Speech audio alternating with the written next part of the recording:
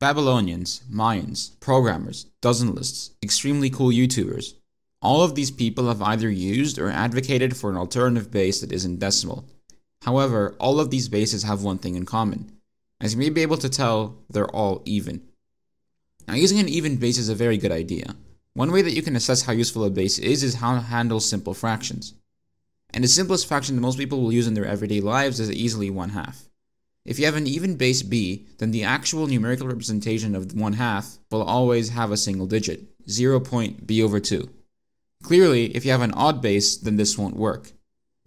In general, representations of fractions will only terminate if the prime factors of the denominator of the fraction, when reduced to lowest terms, is a subset of the base itself's prime factors, and by definition, 2 will never be a factor of an odd number. So in any odd base, halves have a repeating digit. It'll always only be one digit, which isn't too bad, but if you forget to write the bar over it, then suddenly you've written a completely different number. That's not good. But there is one thing that odd bases can do that doesn't often get talked about. For that, we must revisit what it means to write a number in a certain base. In all of the standard bases, or positional number systems to give them their fancy name, the digits used to represent numbers in base b will be from 0 to b-1. So in decimal, base 10, we use the digits from 0 to 9.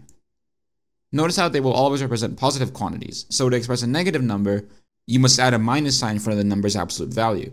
What if instead the sign of a number could be encoded within the digits themselves?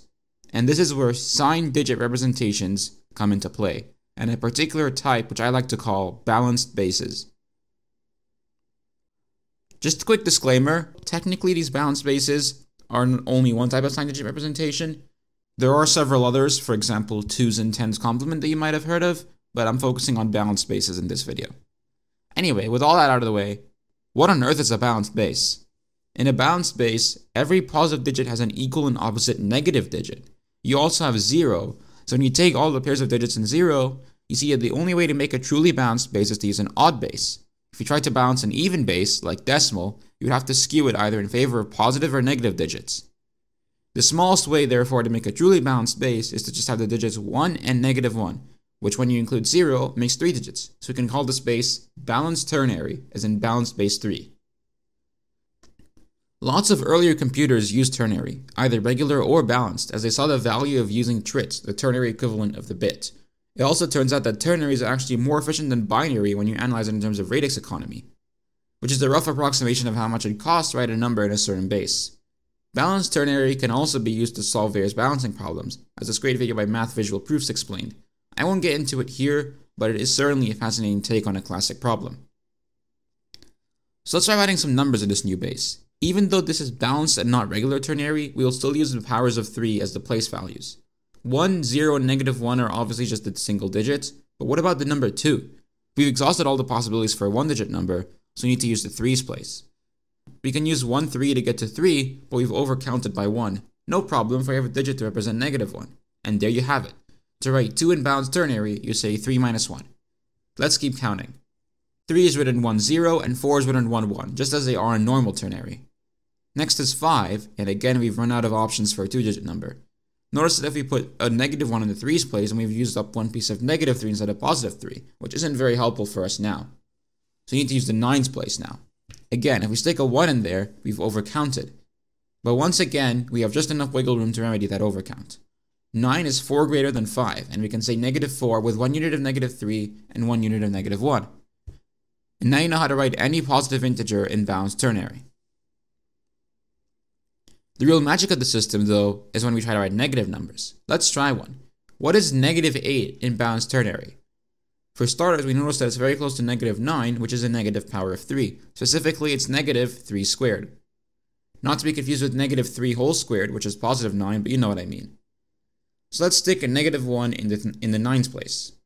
You notice that -9 is 1 too small, so we need to increase our answer by 1, and we know how to do that. Just put a +1 in the units place. And there you have it. -8 is equal to -9 plus 1. And that's not all. Compare the balanced ternary representation of -8 to +8. Do you notice something? That's right, every digit gets flipped. Indeed, in any balanced base, to convert a number to its opposite or additive inverse, just flip every digit and keep the zeros constant. And here we see that in a balanced base, you can write any real number, positive or negative, without needing a negative sign.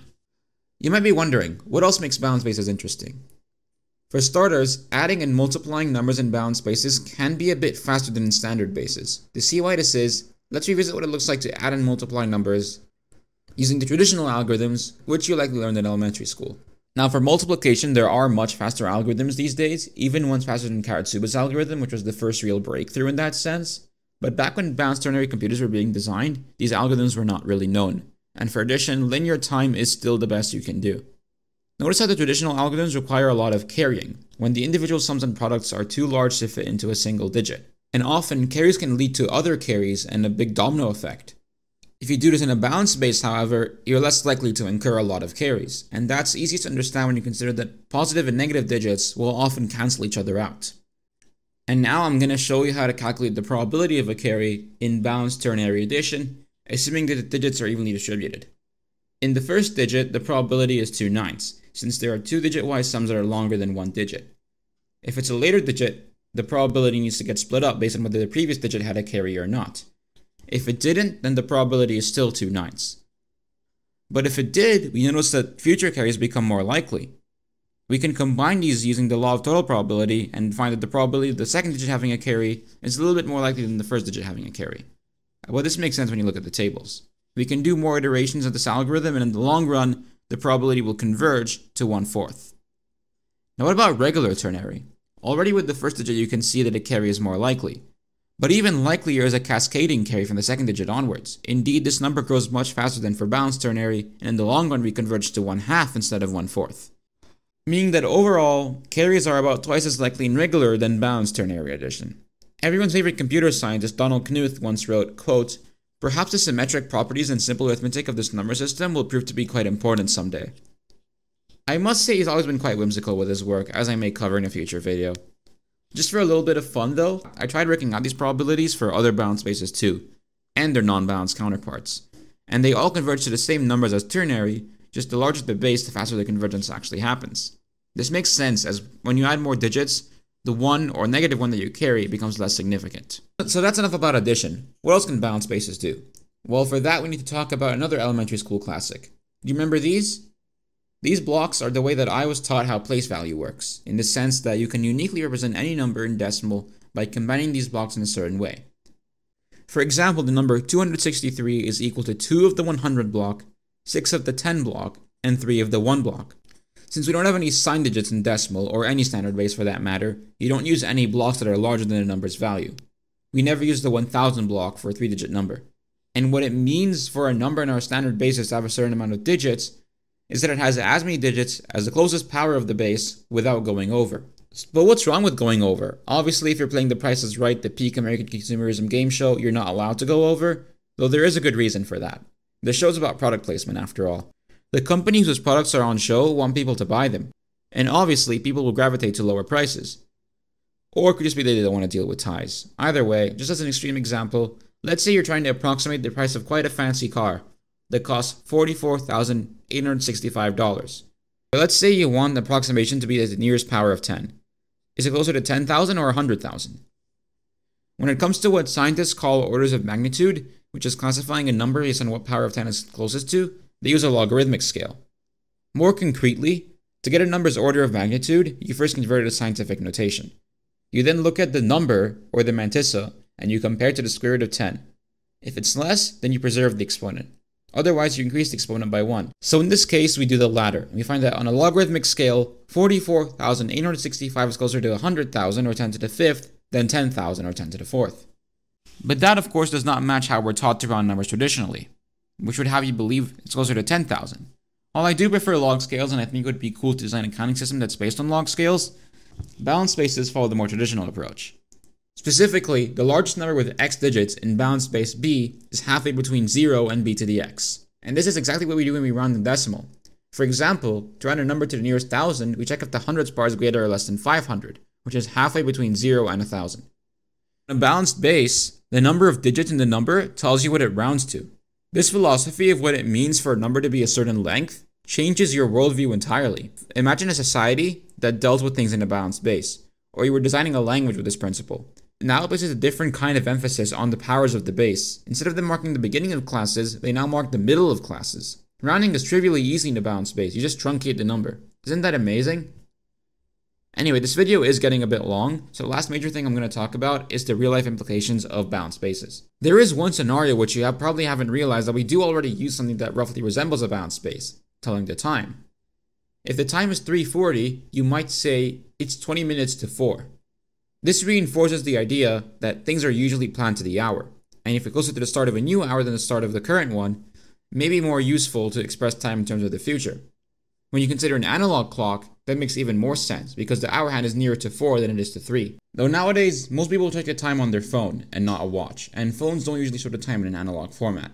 Also, I greatly prefer to communicate in 24-hour time where possible, but that's a topic for another time. Aside from assorted situations like that, balanced spaces would not be all that useful, and we should absolutely stick to standard bases.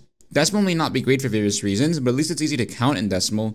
Keeping track of the pluses and minuses will be very tricky in balanced spaces, especially with larger numbers. The number 64 in balanced ternary, for example, is 81 minus 27 plus 9 plus 1. How do you communicate that intuitively, especially to young children who are first learning to count? Even if we were used to ternary, or any odd base for that matter, having to switch between adding and subtracting all the time does not match the way we think about counting. It essentially says that sometimes when you increase a number, you may have to decrease the amount of negativeness in the number. Isn't that just really weird? At the beginning of the video I mentioned how odd bases write halves suboptimally, but at least they usually only write halves in one suboptimal way. But in balanced ternary, for example, you can write 1/2 in 2 equivalent ways. It's either 0.infinite ones or 1.infinite negative ones. Which one is the standard? It's so confusing. In summary, many people who talk about alternative bases do so because they believe that our human society as it is now would function better if we used a different base. Balanced bases, however, exist largely as a speculative way of reshaping how we think about numbers. They're not that useful to us, but that does not mean they should be ignored entirely. Maybe in a figment of our imaginations there exists a civilization, humans or otherwise, that survive and thrive on a system with a balanced base. And it's fun sometimes to imagine what could be if we stray from the norms that govern things that we assume to be so simple. And balanced bases are just one way that you can do that.